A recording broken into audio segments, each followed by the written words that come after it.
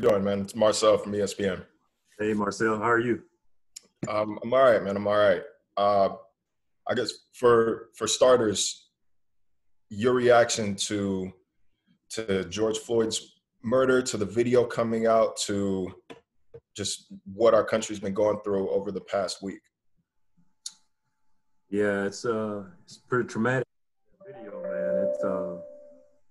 It was tough to watch, and seeing the results and what it's created across our country. Really appreciate the outpouring of love you see from people, and the passion that people are showing, and empathy as well. But it seems like it could very well be a watershed moment for our country. Definitely gotten a lot of people's attention like never before. But very, very hard to watch for sure.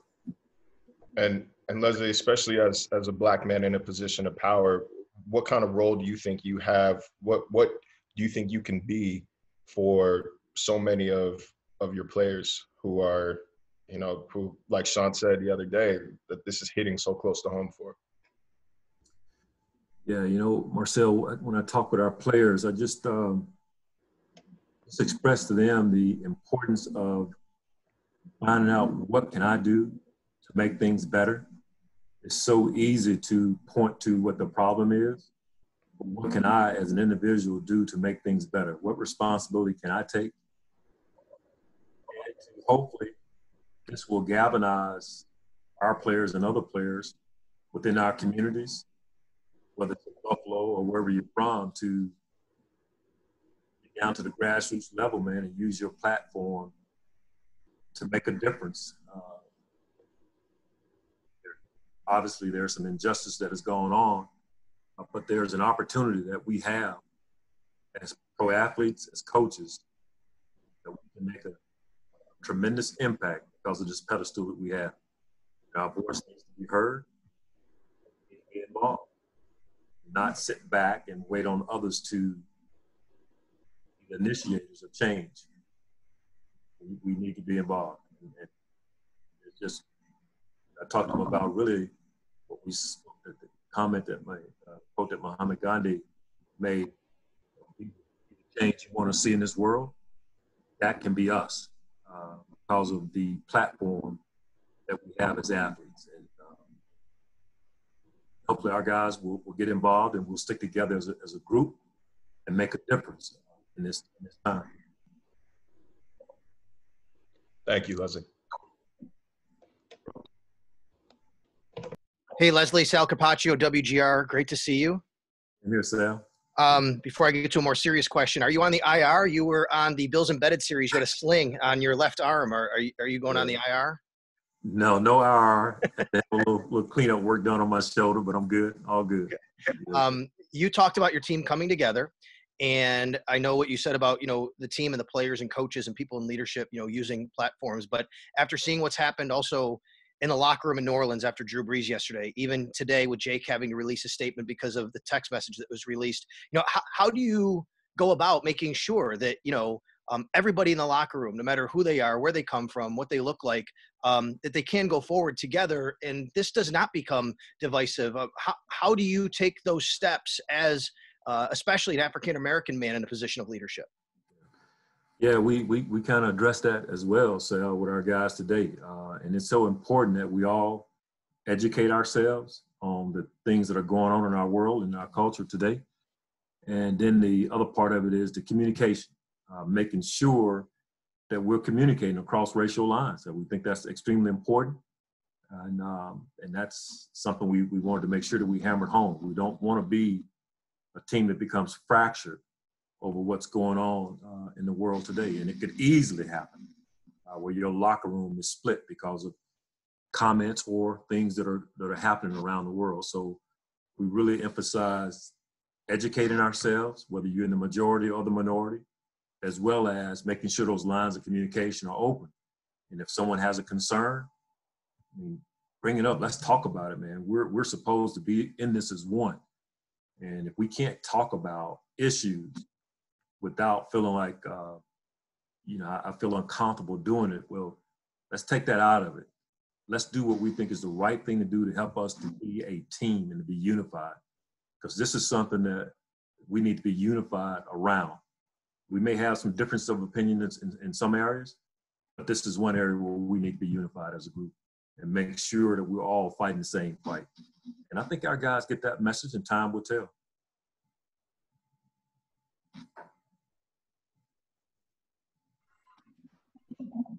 Hey, Leslie, Heather Prusek here from WIVB. Thank you so much for taking the time to do this. I hope you're staying safe and healthy as well as your family.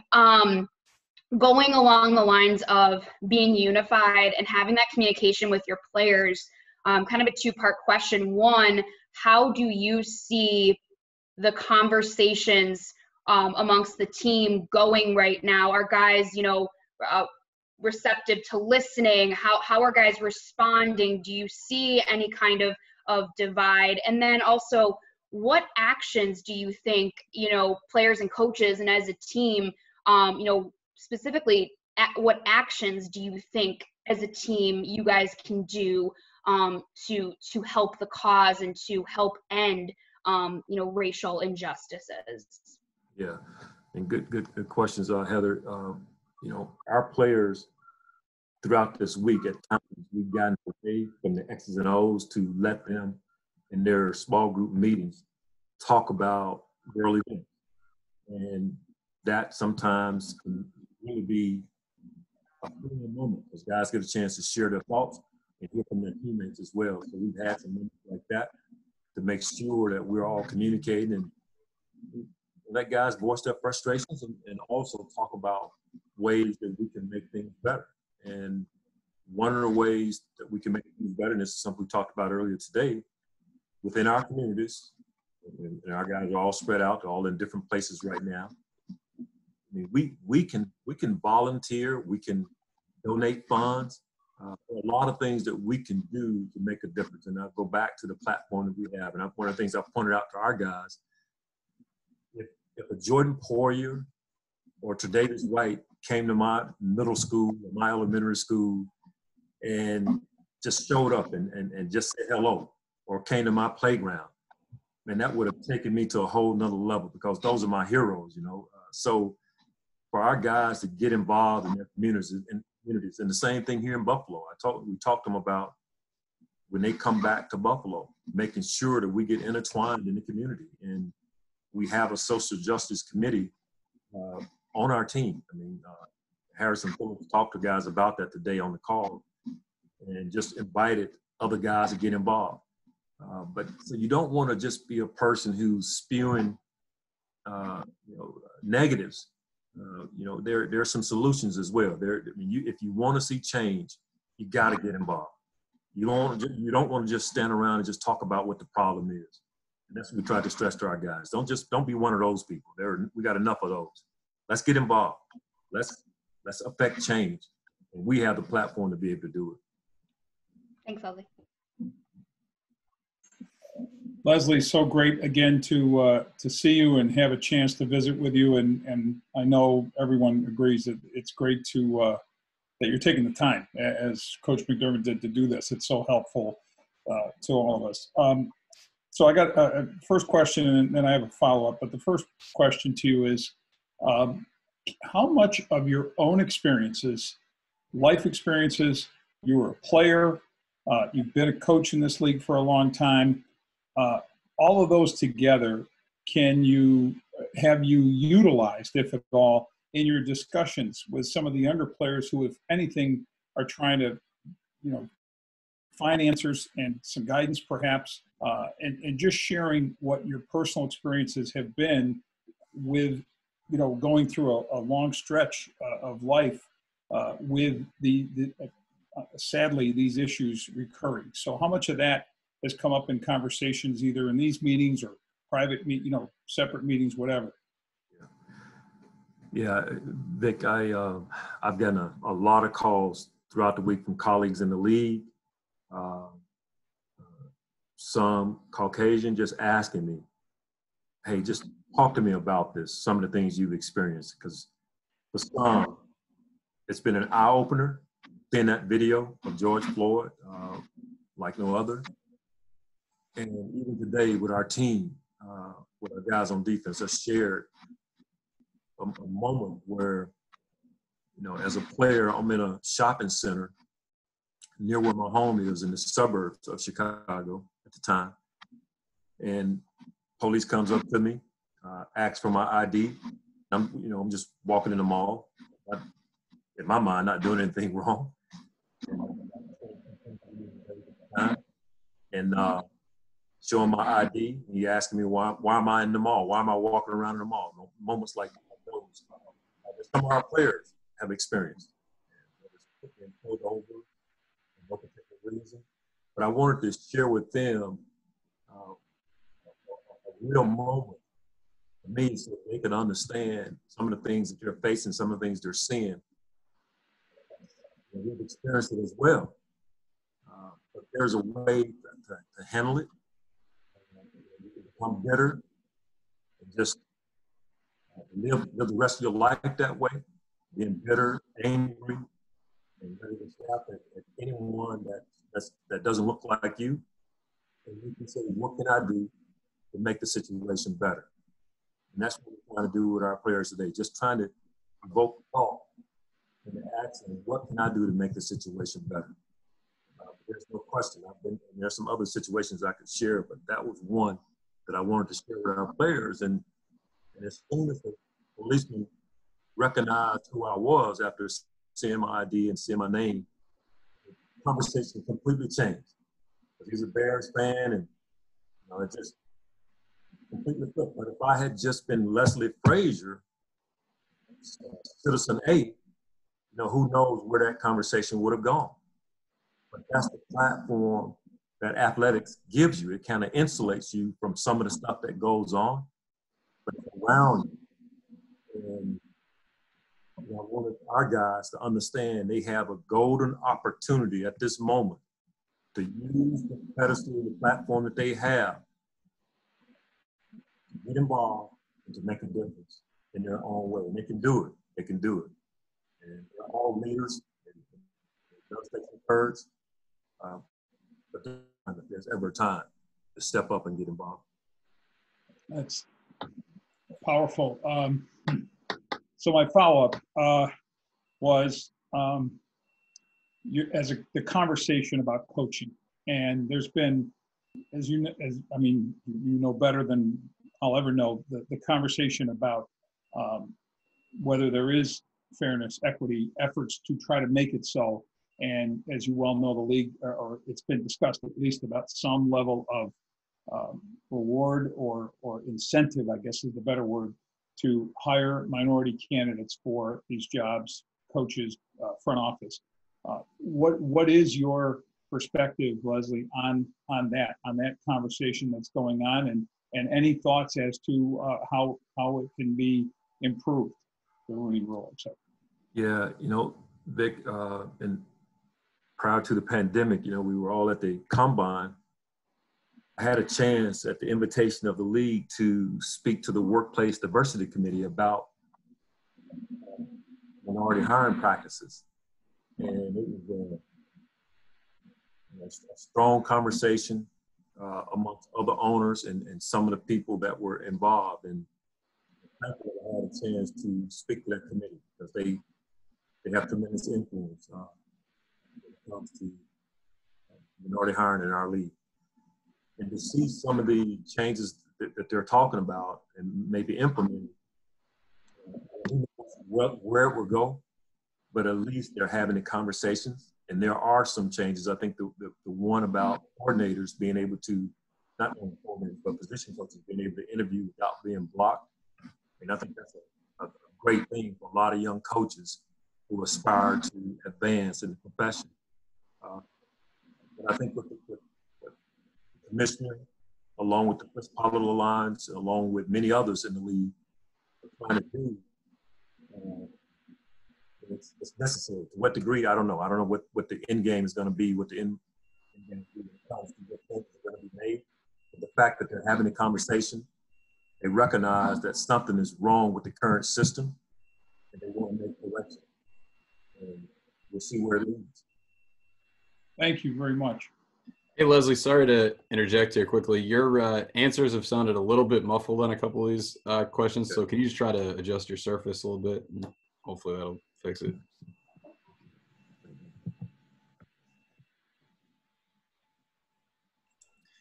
All right, Adam, go ahead.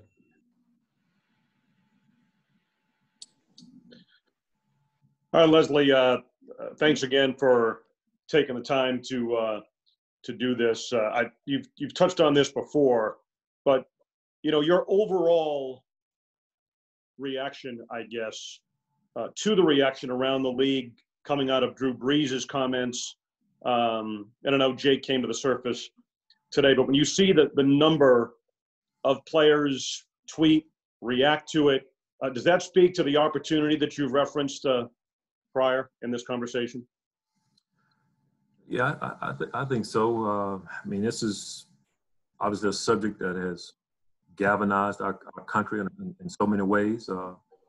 But it's as I mentioned earlier, I think it's a great opportunity for our players, for anybody in our country to get on the right side of this and really begin to affect change in a positive way. I saw where Drew made the apology about the remarks, and hopefully for their team to be able to come together and stick together and rally around Drew as a teammate. Hopefully that'll be the case. Thank you.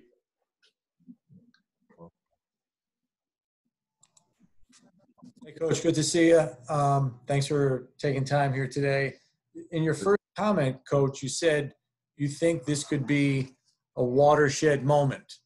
What convinces you that this is different from, unfortunately, so many other similar examples in the past? Just seeing the reaction throughout our country. I got an email today, Chris, from a former GM in our league who just really poured his heart out about his activity with recognizing what some of the issues were. And the videotape of George Floyd's death really brought it home to him. And he was very apologetic for the fact that he has not been as involved as he should have been in the past, just over the course of his life. And he said, I want to apologize to all my friends and make you aware that I'm gonna do better. I'm gonna do better. I'm gonna be more involved, and I'm gonna use the voice that I have and the influence that I have, much more so than I ever have before, and make a difference. And when you hear comments like that, and there have been many others, you get the feeling that maybe this is the time in our country where we're going to take some necessary steps to make things better as a whole. But only time will tell. But it just seems. Yeah. So the feedback you're getting kind of leads you to believe that maybe now more than ever, the white community is really realizing how much they've failed the black community. Is that kind of what you're getting at? Yeah. What you sense is that for more so than at any other time, that our country as a whole, we're recognizing social injustice much more so than we have in the past. It just seems that way. There seems to be more people recognizing what has been going on historically in our country, just by some of the comments and some of the actions of our citizens. Thanks, Coach.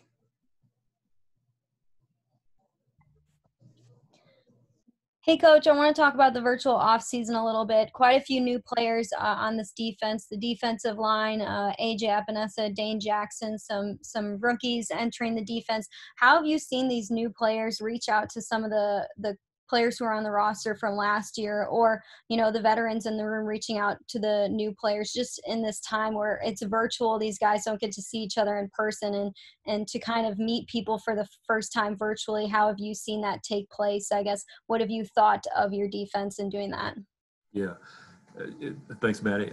One of the things that Sean did in one of our very first group meetings with everybody after the draft was make sure that the veterans had some of the rookies' phone numbers and vice versa. The rookies had some of the veterans' phone numbers at their position. And guys have crossed over. I mean, they're communicating with the young guys. The young guys are talking to the veterans, and they're developing that bond that we would ordinarily be developing at Orchard Park, trying to develop that chemistry that's necessary to pull your team together. But they're taking it upon themselves to reach out to each other, communicate, talk, and that's the way we have to do it now, because we can't be around one another. But they're doing it. They're communicating. They're getting to know each other virtually and through phone calls. Thanks, Coach. Hi, Leslie. Jay Skursky with the Buffalo News. What specifically did Jake Fromm have to say to the team today, and what was your reaction both to what he said and then your reaction to what I'm assuming was his apology? Yeah, that's exactly what it was, Jay. It was an apology. But I did, up until the apology, I had no idea anything had happened. I didn't know anything about it. And I still don't know all the details other than what he shared with us in our team meeting. So I'm still learning more about it. But that's what it was. It was an apology by him. And what was the reaction amongst the team and yourself to that? Well, on Zoom, it's hard sometimes to sense what people's reactions are. And as you guys probably know from doing these calls. But I think we have a mature enough team that our leaders are going to reach out to him and encourage him, and they recognize how sincere he was in his apology. And I think we would definitely be able to move on from that. And then if I could, just a football follow-up question. Losing Lorenzo and losing Kyle in back-to-back years, that's a lot of leadership walking out of the room. Who have you seen step up to start to replace some of that leadership that you've lost? Well, the first guy that comes to mind is just seeing Tremaine's development in this off-season, this virtual off-season, just the way he has been kind of bringing players together and talking with them, calling them, reaching out to them, going past his own position, the linebacker's position.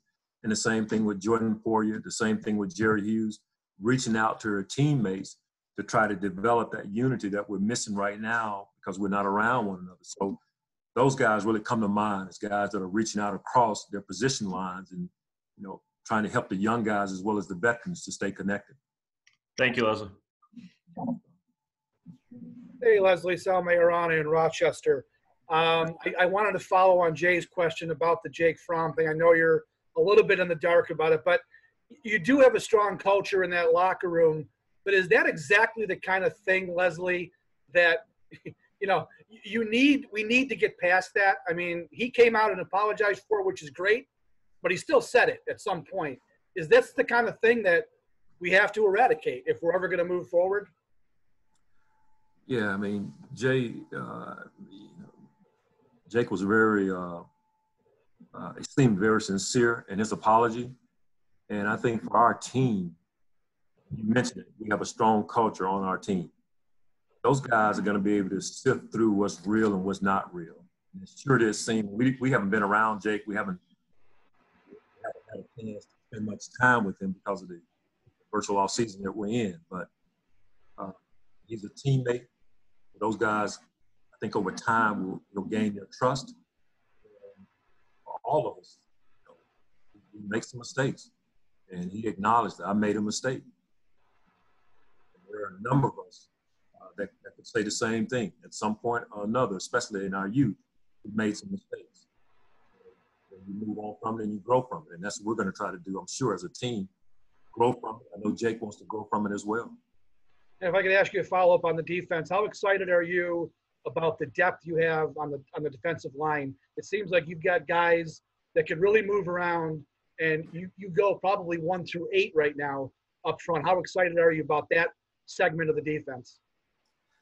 Sal, I'm excited on paper. I can't wait till we get on the field, man, and get a chance to see the guys move around and execute some of the things that we're talking about in these Zoom meetings. And feel good about it on paper. I think Brandon did a good job in getting guys signed that can help us. Now we need to be able to get on the field and try to come together as a unit. We have a new D-line coach, Eric Washington, with his assistant being Jock Shazier. Eric is an outstanding D-line coach. He's going to do a great job for us. I'm very happy that he's going to be leading that group. But we need to be able to get on the field to bring it all together. Thanks. Hey, Leslie, John Worrell with a beard. I'm not sure if you can recognize me, but here you go. Hope all is well, and thanks for doing this, and thanks for speaking out on what's an important, very important issue at this time. I'm gonna stay with football at this point, but there's a report out there that the coaches can now get back, return to their facility. Is that the plan for you and Sean's staff for tomorrow? Can you update us on that? And if so, how big might that be finally? Yeah, I'm sure at some point Sean will reach out to us as a staff, and we've been talking about a bunch of different scenarios. And now that news has become public, Sean will get with us and give us some direction on how we want to handle it. We have some contingencies in place, and we'll come together and we'll talk about it. And just as a follow-up, I mean, no one knows when training camp or when you can get back on the field will be. How much do you reflect back to the lockout, to the lockout off season? What was it? I believe it was 2011.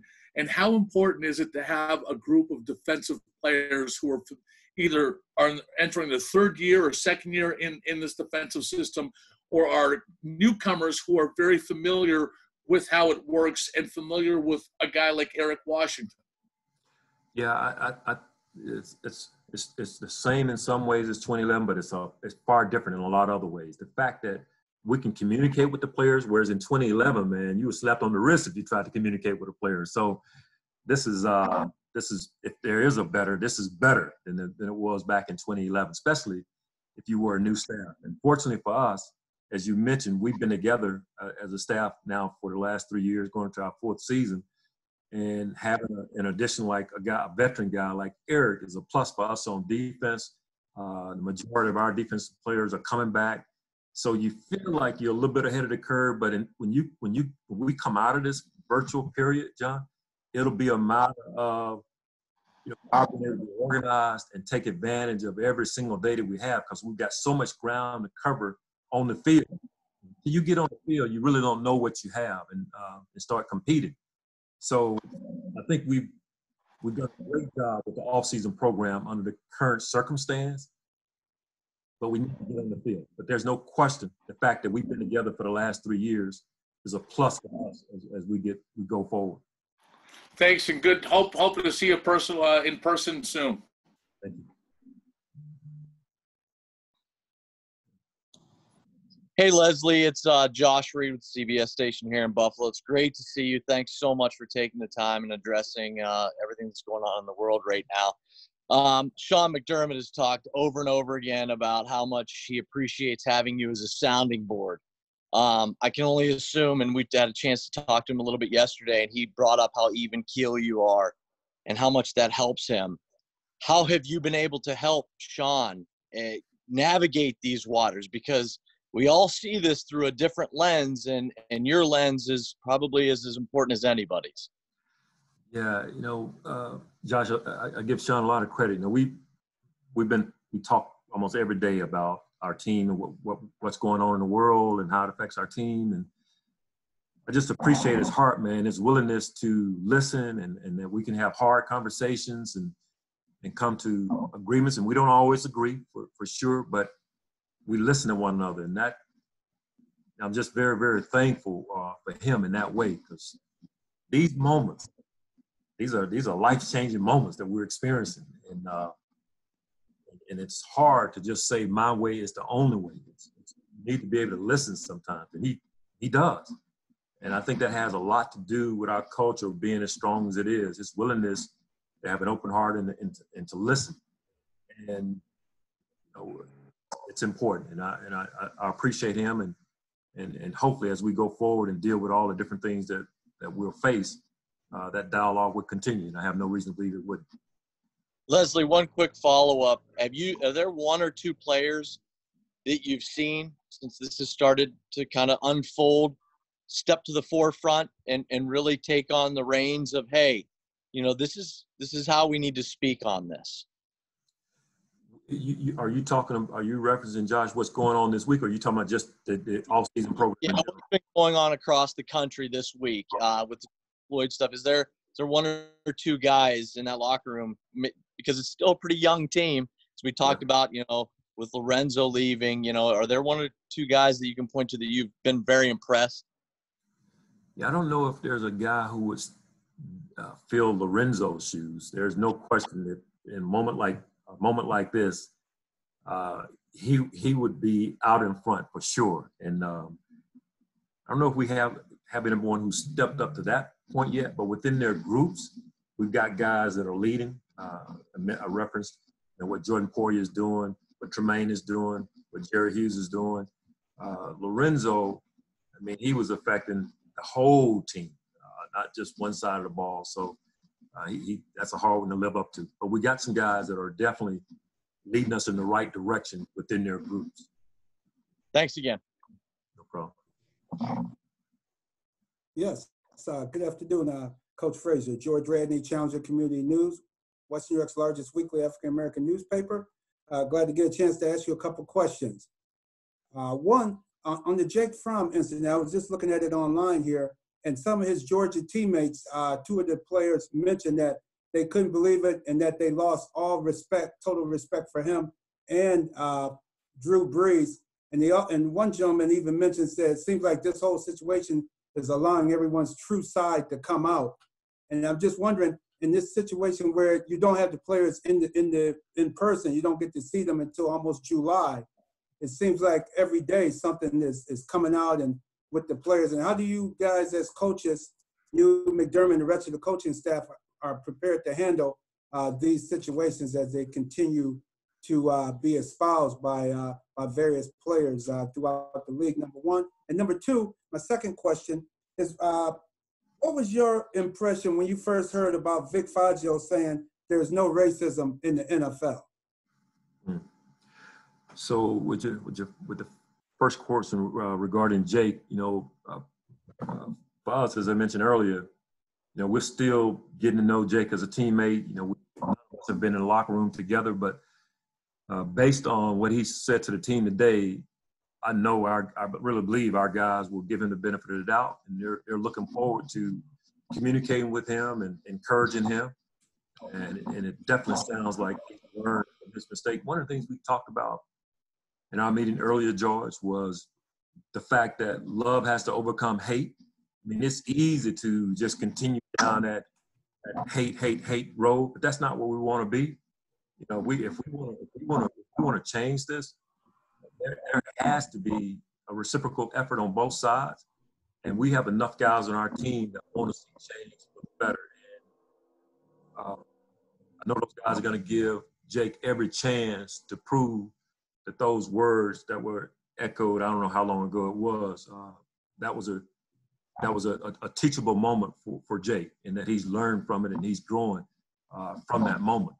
So I know our players are going to reach out to him in the next 24 to 48 hours as well. In regards to what Vic Fangio said, I think he apologized for those comments. No racism in the league. I'm glad that he apologized. That's a good thing. Yes, because Leslie, he said he apologized today because his players brought it to his attention about the various issues of black coaches, head coaches, front office positions. It seemed like the players let him know. I'm just shocked. Like, where have you been, Vic, Coach Vic? Where has this guy been if he didn't know that there's no racism in the NFL? So that goes back to, I think Sal pointed out when he asked me the question, what makes you think this could be a watershed moment? Moments like these are eye openers for us all. In the past, it may have been a segment of the population that was looking at this and seeing it for what it really was. Now it seems more people are really having the shields taken off of their eyes and seeing things for what they really are. And thankfully, you know, the coach listened to his players, because this goes back to what we were talking about earlier, the communication. Because in our business, George, it's so much of it is relationship and building relationships. And, you know, we try to value our players as more than just assets in Buffalo. We really do our best to see our guys become great men in the community and develop them as people outside of football, because at some point football is going to end. And you don't want to just value people because they are an asset, but for who they are as people. And that's what we're trying to do, build relationships with our players. And I think you see that in our culture, and I think you see that in the way our players play as well. And that's a credit to our head coach also. Great. Thank you very much, Coach. Yes, sir.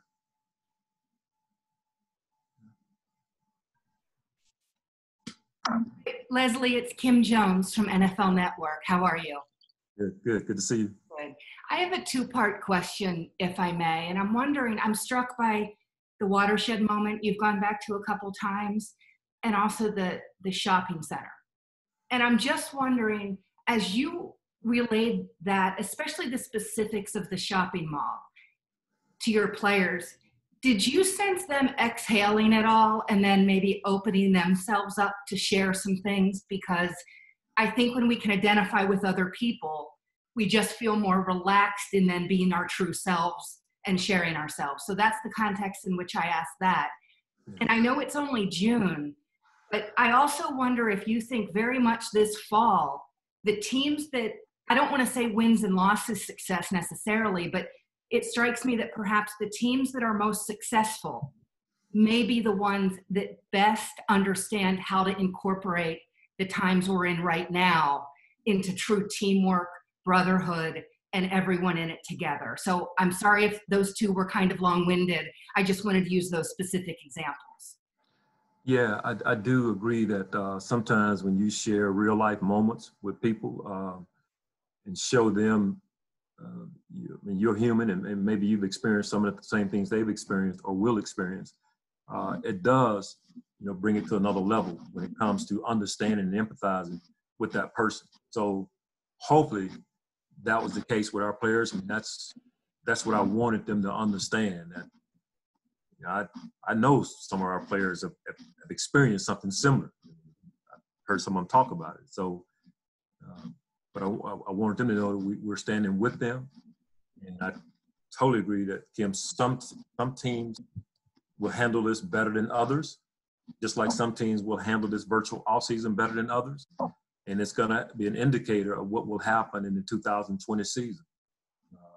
None of us knows what direction it'll go, but we're going to do all we can in Buffalo to make sure that we keep the lines of communication open with our players, because we think that dialogue is important. And we don't want to fracture our team behind some of the things that are going on in our country today. And the only way you can do that is what we talked about earlier, being able to educate ourselves, make sure we're doing a good job of communicating as a coaching staff with our players and vice versa. Putting some action behind our talk, getting out and getting involved and not just standing back and pointing out all the problems that there are. We have a responsibility to get involved. And so I hope I answered the question. You did. If I may, the briefest follow-up. Do you ever have to remind yourself, football and now real life stuff, that Tremaine Edmonds is as young as he is? He's to me, he's just so impressive in so many ways. I totally agree. I mean, when you look at the fact that he's just going to his third season and, just turning 22, so young, with so much promise ahead of him. And he's achieved so much already. I mean, to already be recognized as one of our leaders on our team and on our defense, and we're very, very fortunate to have him. I mean, he's the epitome of what you would want one of your star players to be, one of your leaders to be. A guy you don't have to worry about late at night. He's going to be where he's supposed to be. He's going to do what he's supposed to do when it comes to football. We're just very, very fortunate to have him as a star player for the Buffalo Bills, for sure. Thank you so much, Leslie. I look forward to seeing you next time. Thank you. Thanks, Kim.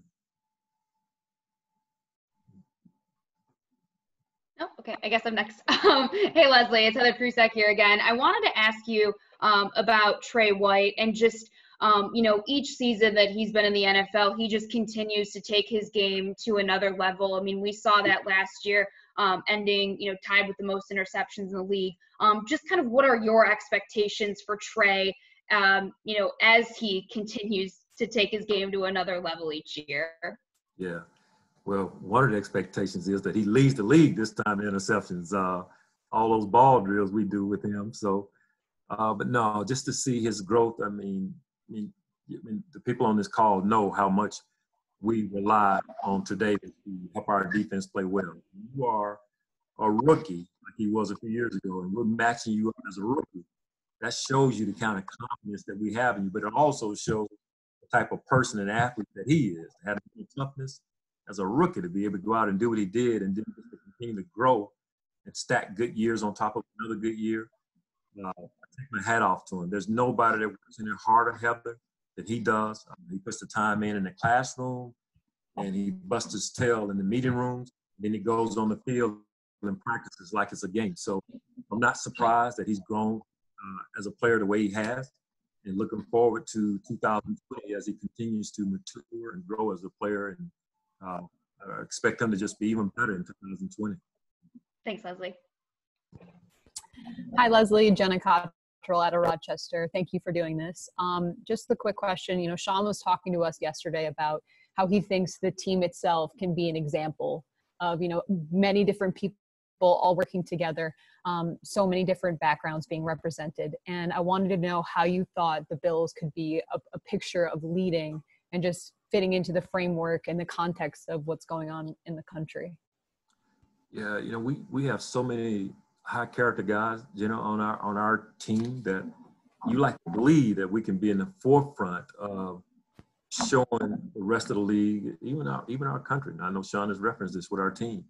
This is what it looks like when you work together to see change happen, still win football games.